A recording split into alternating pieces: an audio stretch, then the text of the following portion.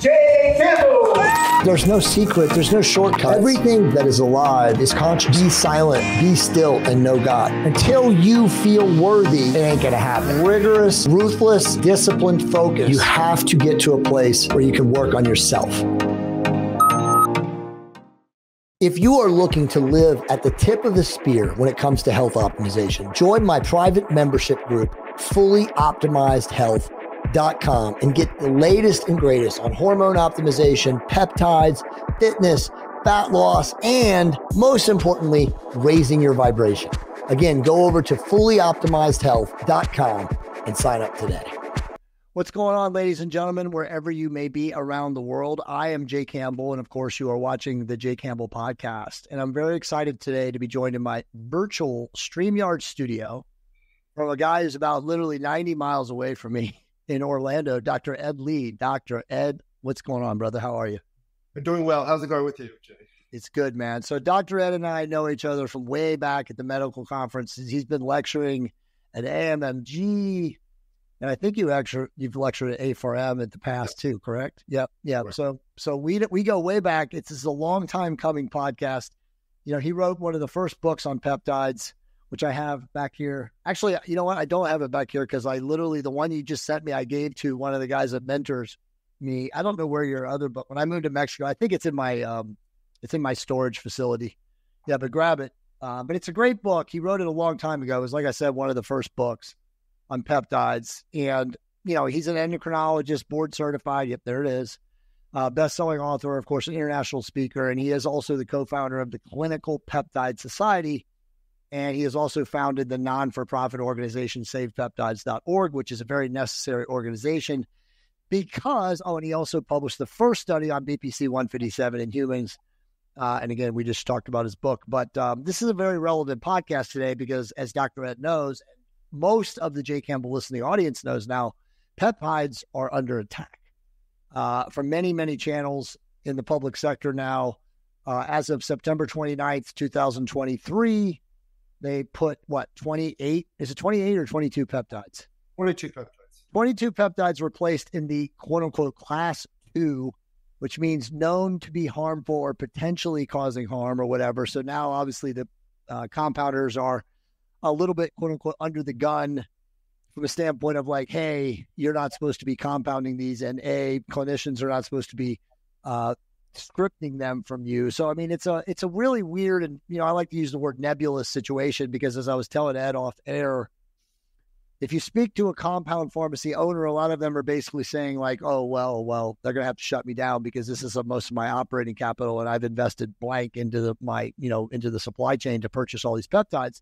But as, you know, Ed was telling me, he's like, well, if the FDA wants to send them a letter of cease and desist and say, if you don't, we're going to shut you down, they have that ability too. So I think this is a really good, you know, time to talk about it because, again, you're an expert in the field and obviously you founded the nonprofit organization. But my audience is educated, so we're going to go really, you know, all over the place here today. But from a standpoint of like somebody who's new to the Jay Campbell audience, and there are, can you tell them what a peptide is? Sure. A peptide is a small little protein made of amino acids. And we have probably 250,000 peptides in our own body. We only understand a fraction of them. But some of these peptides are hormones, neurotransmitters. They're signaling molecules. So what I tell my patient is that it's like a peptide rings the doorbell at your front door and a response happens, whether the dog comes or you come. But if you want to look prettier or have better skin, you can use a peptide to turn on your fibroblast cells to make more collagen. So there's many different peptides that do many different things. So my kids are so tired of me talking about peptides. They say, blah, blah, blah, peptidism. Your kids should be using peptides. I literally just had a person, a very influential person, reach out to me this morning via WhatsApp.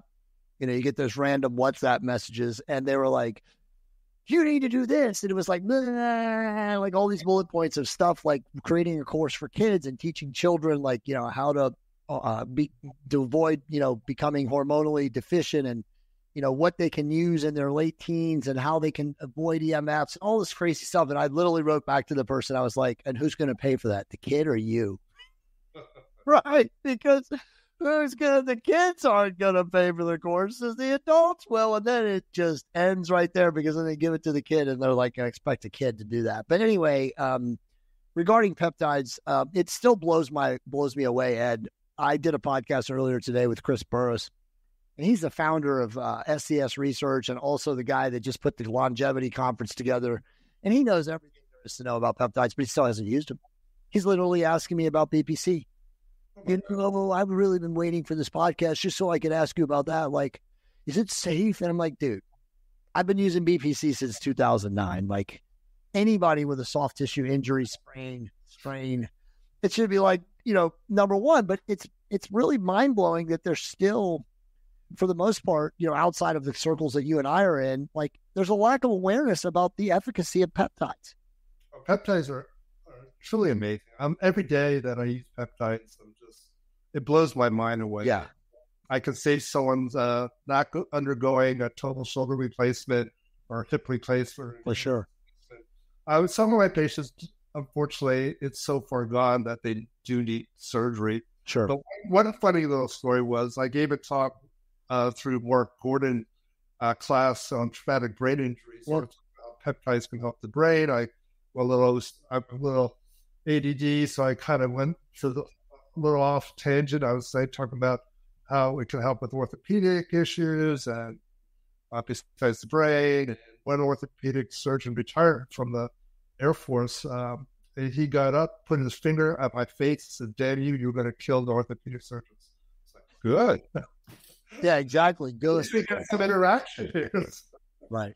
No doubt. That's awesome. It's funny. Well, dude, I talk about this, Ed. I talk about this all the time. You and I have not had this conversation, but like, it's actually a crisis of conscience now. If you're an orthopede and you're working with a patient who's, say, 45 or older, on an ACL reconstruction or a PCL reconstruction or any of those things, and whether or not you tell them, you write them a script for TB 500 and BPC, or you order a $60,000 plus procedure, which in good conscience may not be effective at their age.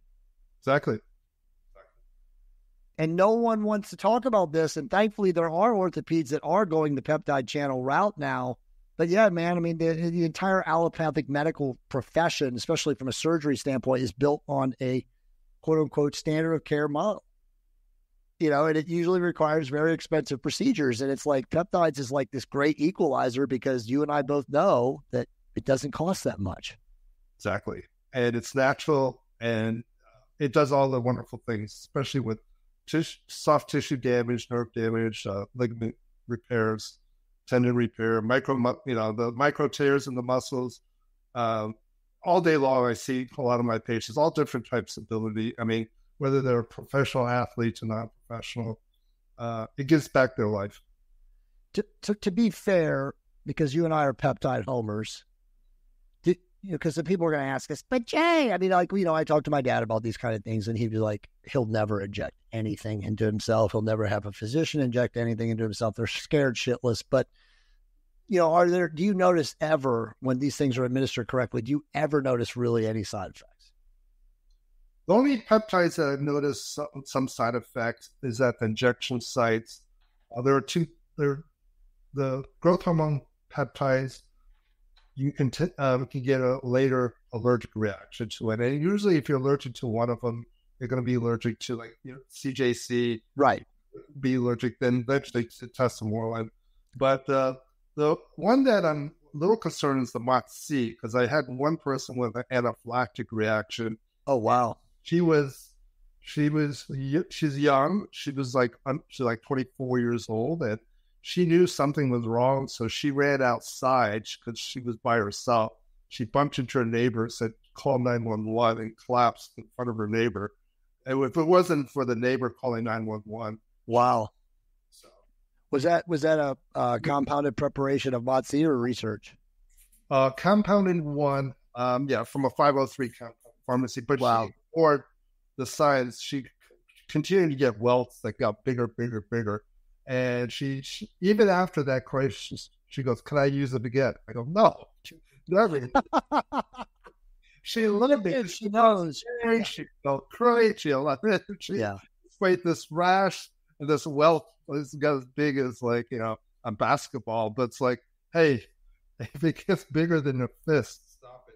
Yeah, that's hilarious. I mean, that's an interesting story. I mean, I've been using peptides since literally 2005, 2006. I started using ipamorelin back then, and I've never, other than what you said, like slight irritation at the injection site, red bumps, cellulitis type air, not cellulitis. What's it called? What's the term for when you get red bumps at the injection site? Erythematous reaction. Yeah, an erythematous reaction. Other than that, I've noticed nothing. Now, you did say CJC and some of the GH agonist, peptides can cause a flushing. Right. You know what I mean? Sense like a niacin flush. Not to everyone, but some people. And then, the melanocorticoid receptors, the M1s and the M2s. M2 for me makes me nauseous. I literally cannot use M2, even in a very super low micro dosage. Whereas melatonin 1 is amazing. I feel like I expands my consciousness. It keeps my skin at a different shade. So, I mean, I don't know any other side effects from peptides. Again, that woman, she's probably an outlier. There are possible, histamine responses and, in a serious case of anaphylaxis. But for the most part, they're relatively harmless. Other than just, I think the biggest side effect is ignorance, that people don't understand that they're out there.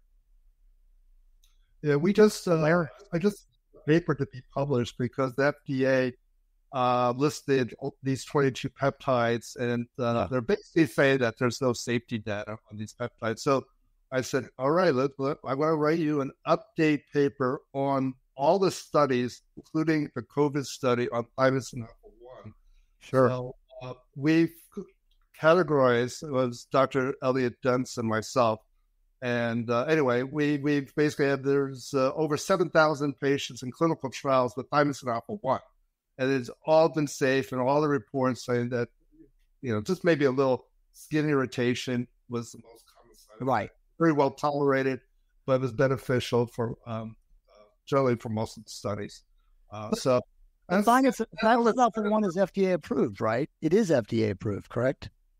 Thymosin alpha-1 was an orphan drug, was never given basically a true FDA approval in the U.S. It is basically FDA approved in like over 35 countries in the U.S. with thymosin alpha-1, but not in the U.S. It was studied in the U.S. multiple times. Yeah.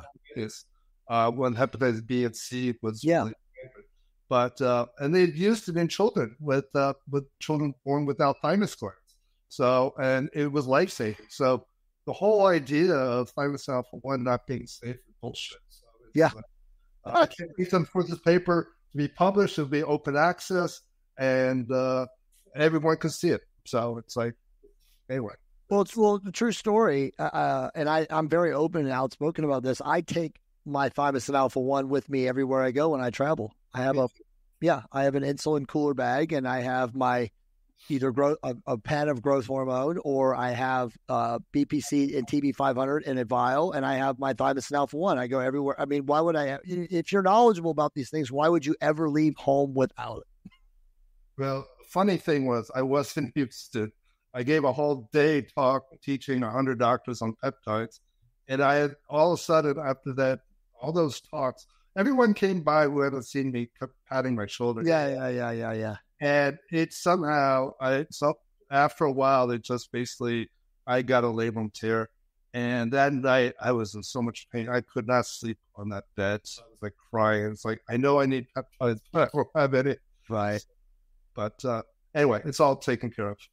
So awesome. All right. So let's talk about, you just mentioned the 22 peptides that the FDA essentially has banned. Now, I want to be clear. They haven't actually enacted legislation to ban them, but they've placed them on the Section 2 or Classification 2 list, which, again, depending on what attorney you talk to or what compound pharmacy owner, everybody has their own interpretation. But I want your opinion as an expert in the field. What does this really mean for the future of those peptides? Because, Ed, as you know, those are the peptides that most people who are familiar with peptides, which is actually a growing percentage of people now, are using or have experience using.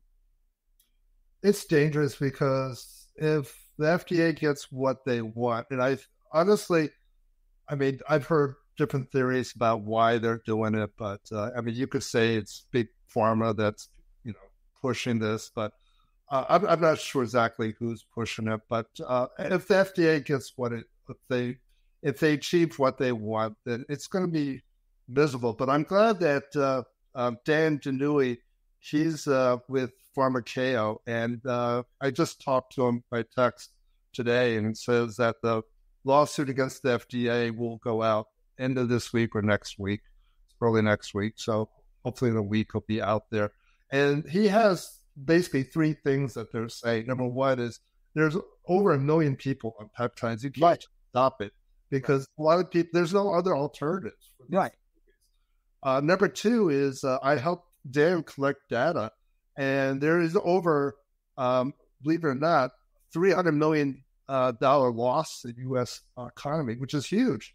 And I'm not a lawyer, but if it's over 100 million, then they take it to a different, court system or maybe go to the Senate. I have no idea because this is huge. It's not just a minor little thing. And just to be clear on that, that means that if you control them, that's $300 million that isn't being spent on those purchases, correct? Exactly. Peptides. Yeah, got it. Yep. And then what's number three? I knew you were going to ask. I can't remember what it is. There's so much going through our heads at all times and hours. I find myself talking to people, and I'm literally in midstream, like, what the fuck was I going to say? I know. So, I interrupted you and killed your stream. Yeah, I will come back to it. But anyway, we can save peptides. That's the cool thing, Jay. And yeah. I don't know if you know about this, but there's a guy named Terry Myers from Brooksville Compounding Pharmacy, very close to where you're at. I know Terry. Yeah, I know Terry. He had dinner with DeSantis, and he was a group of, I think, 8 people, and eventually DeSantis' group will contact him, and he has to make a donation. Once he makes a donation, he'll sit down with DeSantis. So that's how government works. Yes, it works that way. But the other thing is that he has a Surgeon General at DeSantis, that's Dr. Joseph Ladapo. And as you know, he saved Florida from not closing down from COVID. And he also just outlawed the vaccine. Yes, I just got that notification yesterday. Yeah, he's against the FDA recommendations against the current boosters. And his wife apparently sees this doctor in Tampa, and she loves peptides. There you go. And he says, I will basically help you if you get more signatures. That's why I'm on your podcast. So awesome. You guys can spread the word, because we're up to 5,951 signatures. He never said how many signatures, but I imagine 30,000 or more. And I only can shout on top of the mountain. Yeah.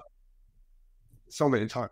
Well, it's weird because I've already gone out and done that, and I will continue to do that. I would think you'd have more people signing it. At the end of the day, Doc, it's like people are just so lazy at this point. Like, you send out an email with a broken link, and instead of them clicking on your website and finding it, they have to respond. They'll reply and say, "Your link's broken, bro. Send me a new link." I mean, people won't even fill out a thing, but believe me, I will be very vigilant about this, and go, out to the masses, obviously in addition to the podcast, but just to talk about this. But, I don't know. I mean, we find ourselves at a very interesting time. It's interesting to see what will happen. That's actually really good news, though, that lawsuit is going out next week. So I guess we'll find out within the next month or two. I mean, well, that's the other question for you, though, is let's say they do decide to shut down the compounders and they send the cease and desist letters. How long is that going to take? I don't know exactly how long that's going to take, but I think with this injunction with the FDA, I think this time. So I like to look at the glass being half full. half Yeah. empty. So Yeah. let's focus on that. It depends on the judge who's going to look at this lawsuit. It's going to be anyway filed, I think, in Virginia, state of Virginia. And the lawyer that's been hired, he has beat the FDA 8 times. Yeah. So it's not like a rookie. Yeah. I mean, obviously, I'm a biggest pro peptides person on the planet. So, I mean, like, you don't have to, convince me. And honestly, I think most of the influencers in the fitness community now that have experience with peptides are all the same. I mean, I don't see anybody, who's anti-peptide. I mean, yeah, there are certain people out there that are, anti-medicine. Sure. That may be, but for the average person, and I speak to all these people, Ben Greenfield, Mark Sisson, Dave Asprey, people that are, influential people in our space. I mean, they all use peptides. They don't want peptides to go away. The last thing is, and we could talk about this, if you feel comfortable, the last thing that we really want is having physicians go the research chemical route because they're already doing it. But we don't need that, right? Like we want to have legitimate supply chains, again, compounding pharmacies being able to A, manufacture and then B, send them to prescribing physicians. But as you know, and again, Rick Collins talks about this, if you really do outlaw compounding pharmacies from having peptides, it's not like, it's like they said, in number one, over 1 million people are using them. The genie is out of the bottle. Like, how are you going to stop human beings from using quote unquote products that are highly effective, again, safe and effective, because you say, oh no, you can't use them and we're going to block up the supply chain, right? Because as you always know, dude, wherever there's a will, there's a way. And when there's a demand, there's a supply. That's the world. That's how the world works. So, you can't, I like to, and then again, you and I haven't talked in a while, but I like to say that peptides represent crypto. They are the crypto of medicine. They are literally like a giant, diversified, totally uncentralized form of healing. And how are you going to regulate that like you did in the past with like allopathic, petroleum distillate medications that Big Pharma serves? I don't think you can. I love that analogy. Peptides as crypto, because it is wild, wild west. I mean, yeah. I mean, some of the protocols that are been written. Some of them basically I derived it because I figured this is the best dose. But anyway, it's there to be tweaked. So right, it's not supposed to be written in stone. So everyone's different. And, everyone's anyway. Effect is. I mean, for it to be effective, depends on the dosing and the timing. So. Did you want to talk about any of like your favorite peptides, or maybe even just like research, on new stuff that's on the horizon that, it really hasn't found its way into the quote unquote mainstream? And again, the mainstream is a relative term for the peptides using world. Well, one thing that I'm really excited about, Jay, is that I'm writing a paper on a case study on one of my patients who came to see me because of cognitive decline. And he would stop halfway during our conversation and forget what he was saying. Sure. So we did a cognitive CNS vital test, and he basically scored everything on the red. Nothing. It was like really bad. But the good news is he's undergone therapeutic plasma exchange therapy with also using some peptides like epithalid with mesenchymal stem cells and exosomes. And there's a study there's a study that's out there that says that if you use epithalin with mesenchymal stem cells, it can help develop new neurons because you need that combination to help basically develop new brain cells. So in about 9 months, we've done also the biological age, and he got, in 9 months, reduced his age almost by 8 years. Wow. His telomeres increased almost by 0.2 kilobases, which is huge. And his cognitive is like, he's like, Ed, I'm back in the game. I goes, because he was a stockbroker, and he goes, I was too afraid to do anything. He goes, I got to make money to afford this. Yeah. Yeah. It's awesome. Well, yeah. So, I love that we know the body can repair stuff, but the brain has been always a mystery to me. So anyway, so I'm busy writing that paper up. What peptides are you using specifically for the brain? Well, he was using CMAX. He was using it religiously. And then also we were using epithalin. Yeah, you said epithalin. Yeah. What are your thoughts on cerebral ison? And before you answer, I mean, man, that runs the gamut because it's pig, porcine quality or whatever. You hear all the things, but I mean, man, there's some very wealthy people out there that, will remain unnamed on this podcast who've run very high dosages of cerebral ison and see like reversal in neurodegenerative disease. Yes. I reversed someone's Alzheimer's with using cerebral ison, and I had 5 days to fix her dementia. She came from Brazil, and her whole family traveled. Her son in Orlando, and says, hey, I'm going to have my mom for 5 days, see what you can do. So I did some baseline blood work. She was in the 70s. She just couldn't remember what she ate the night before. She was really emotional, just was not a nice person, just irritable. So I put her on an estrogen patch, some progesterone, vitamin D, and I said, let's do cerebral ison. So she got that IV every day. And every day, they noticed her mom was getting better.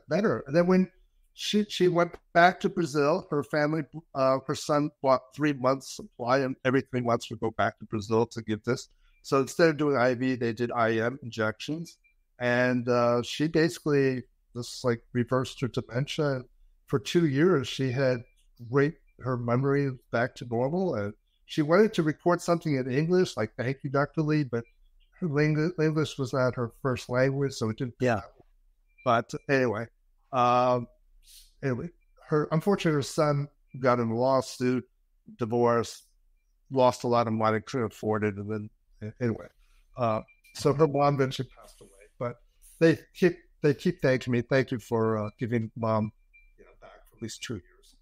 Is cerebral? It's a great story. Is cerebral ison your favorite nootropic or neuroprotective peptide? I would say for that answer, yes, it is better than dihexa. Yes, because I see more benefit with that than dihexa. So, yes. When I did it myself, my experience, Jay, I don't know with your experience, but I got an IV infusion of it just to see what it's like. Sure. So you should try it. So I'll try it. So I did the IV, and it felt like the hamster running in my brain all of a sudden started running faster. Yeah. Like, oh, wow, this feels good. So now I just do IM shots like twice a week. That's awesome. So I have never used cerebral ison, and I've been very vocal and outspoken about my usage of nootropic peptides. The only one that I feel anything with, and it's a really heroic dose, is dihexa. And that's like at 60 milligrams, which some people feel like amazing brain, acuity or mental acuity enhancement at 4 to 6 milligrams. I'm like, what? Like, must not have a supercomputer in your head, but I mean, that's the thing. We're all different, right? We all are biochemically unique and N of one when we respond to these various peptides. But like and again, I know we're all different, but for me, I used to, and I don't anymore because of tesofensine, but I used to compare nootropic peptides to how I felt subjectively to modafinil, right? Which, is a focusing agent, whatever the hell it is. And I just never got anything from any of the nootropic peptides, Slang, CMAX, dihexa, there's other ones, compared to modafinil. And then I don't use modafinil anymore at all because I use tesofensine. Now, I don't want to like go off the deep end here, a rabbit hole too much, but like I found that tesofensine massively stimulates BDNF for me, and I am like super motivated. I can take a very low dose, 250 micrograms in the morning, and I'm ready to go. You know what I mean? Like, I'm not a coffee drinker. I never have been a coffee drinker. I occasionally will drink caffeine. I use like the Mio I put it in my water, like right now, like I'm fasting. I'll do a 24-hour fast today, and I'm using like keto light, like an electrolyte salt replenishment water. But if I want, I'll throw a little bit of caffeine. If I get run down by 5:30 and I got shit to do at night or whatever, I may throw a little bit of caffeine in there. But man, I love tesofensine. Have you used tesofensine? I have not used that one, but I'm similar to you. I've never drank coffee. I really don't take caffeine, but yeah, you have tons of energy. So it's like I do have a little caffeine in an energy gel, like on the bicycle. Sure. Yeah. But I mean, are you familiar with tesofensine? Have you ever scripted that to any of your patients? I've had several patients requested, so I've prescribed it. I haven't used it a lot, so not much experience with it. But, yeah, I mean, Dr. Rob is obviously a good friend of yours and a good friend of mine, and so I mean, he really likes that product too. But I mean, I just started using that product at the end of 2021, and it's like now my nootropic of choice. You know what I mean? Like I literally use at least 20 days out of the month. The one thing about that product that I love is that it doesn't create any kind of receptor attenuation, and you also don't get any kind of addiction to it. You can completely stop taking it and have no issues. Now, it's weird, and I know everybody else is different. There's other people that take it, and they've been on SSRIs previously, and then were weaned off of SSRIs, and it like reactivate some sort of signaling that was probably deactivated from the SSRIs, and they get like to a point where they're like, I love this thing, but I'm laying in bed at night staring at my ceiling. I can't sleep. But I don't know. It's definitely it's a small molecule. Obviously, it's not really a peptide, but the research is very strong on it. And as you know, it also has the latent effect of being a mild thermogenic, so it also enhances body fat loss, which is a nice little benefit for people that out there who are quote unquote insulin resistant and holding on to too much visceral body fat. But anyway, that's like my favorite. It's not a nootropic, but like when people ask me like, what do you notice more? I notice that more than I notice any of the other nootropic peptides. Cool. Do you like injectable nootropic peptides versus because they do have nasal mists of some of them too? Like, do you like any one before the other? Well, for Cmax and C-Lank, I've always intranasal. Yeah. And it's just easier to get. It's just that it's in the refrigerator. Sometimes it's out of sight, out of mind. So, and it has a short expiration date. In regards to dihexa, you can take an oral. And in regards to cerebral lysin, it's you have to inject. So whether IM or IV. But I'm becoming more of a fan of cerebral lysin because I've seen more and more of my patients with better results with cerebral lysin. Because that's the biggest concern in my practice is I would rather die of a heart attack than have dementia. Yeah, man, exactly. I mean, demand, and for people, and again, my audience is incredibly sophisticated because we talk about this kind of stuff all the time. But I mean, dementia is really just type 3 diabetes. I mean, it's the same neurological dysfunction, that comes from having too much body fat, insulin resistance, and then ultimately it leads to neuroinflammation. And you're right, man, like nothing is a worse. I mean, really nothing is a worse diagnosis than even having type 2 diabetes because it just shows that you can't control what you eat and you also don't exercise. And that's the biggest problem in today's society is people they're so, Ed, there's an app for that. Can I get on the app? I have to walk there. I went to A4N this past December, and my son dropped me off at the airport, and I said, "Did you see my phone?" And he goes, "No." So we checked the car, and it's like my flight is already starting, to start to board. And it's like I have no chance to go back get my phone. So you know what? I went old school. I had to get the paper ticket. I had to stay in line to get the paper ticket. I had to beg everyone to go in front of everyone for the TSA. Right. And I was able to make it, but I borrowed people's phones. I had to borrow people next to me. So, dude, that's awesome. I'm surprised I didn't run into you at A4M. But dude, I mean, that's what I was talking. I had literally a Hollywood celebrity on my podcast earlier this morning, and I'm not throwing that out to say I'm cool. I literally was friends with this guy before he became a celebrity, right? So it's like we kind of have jokes about it. But anyway, I talked to him today, and we were talking about what life was like before phones. Right.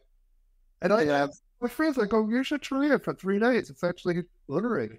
It's absolutely the most amazing thing. If every person went 30 days, and I would say it's going to be a lot better if you're doing it with other family members or loved ones. Right. Right. Because you can't like be by yourself and then they're using their phones. But everybody without a phone for 30 days, it's life altering. It's literally life altering. We're so enslaved by these devices. You know, my wife and I call it screen facing. You know what I mean? I mean, it's insane. It's like, you know, zombies. Walking zombies, dude. It's just like they're all addicted. It's literally 100%. It's 100% zombies. Our children don't read anything. They don't really learn anything. Well, they learn what the screen tells them. And then you and I both know the screen lies to them. I know. I have 2 college kids. Like, we went on a cruise, and I got them to read 1 book each. So, woohoo! They do. I had to give them money. Dude, it's on. Well, they're over 18. So they on the casino they can gamble, so they needed money. Did you? Were you? Well, I'll give you money. Are they going into the medical profession, or are you keeping them out? Whatever I say, they do opposite. Yeah. I don't think they want to go medicine. It's not that I had a terrible life, like I was on call a lot. Yeah. I thought I had a decent life to show that, hey, this is a great field. But if they want to go to medicine, it's fine. But one's going to into finance, other one wants to go into probably arts, and so he's more of an artist. So we'll see. Yeah, but I mean, at least you got him into college. I mean, my 2 daughters are 16, well, almost 16. One's 15, but in 3 weeks she'll be 16, and the other one just turned 14. And I mean, yeah. You know, they come fast. They're getting good leadership, but as far as like, you know, is that what they want to do? I'm a laissez-faire parent. I don't push them, but it's interesting, you know, along with what you just said, because the way they learn today is so different than the way you and I learned. Definitely. You know, we had to go read books. You know, we had to go to the library, the Dewey Decimal System. We had to pull out the card, you know, file. I mean, you know, it's crazy to think about. I mean, dude, we didn't even have computers when we went to college. Well, anyway, those good old days. But it's a different world, and you try to explain it to our children, and it's like they look at you like you're an alien. You know, they don't understand. But you're right, it's a different day and age. All right, well, I appreciate you coming on the podcast today. So for all of you guys out there, this is going to run pretty soon, but please, if you haven't already, I mean, I know I've encouraged a lot of you to do this, but please go to savepeptides.org and sign the petition. Make your voice be heard. As he said earlier in the podcast, they only have 6,000 or 7,000 people on there, and they need about 30,000, or at least that's what Ed believes. So obviously do your part. You know, of the 34,000 people that are subscribed to my YouTube channel, I mean, probably half of them are bots. But if we can just get a quarter, if we get just a quarter of that 16,000 real humans to actually get there, then we will be much closer to getting to that number. But Ed, I really appreciate you coming on the podcast today, brother. Hey, thanks, Jay. Be well. Of course. Okay, guys and gals. So again, go to savepeptides.org and support the amazing individuals that do come on the podcast. You can also buy his book, which is found on Amazon. And remember, raise your vibration to optimize your love creation. We will see all of you guys very soon.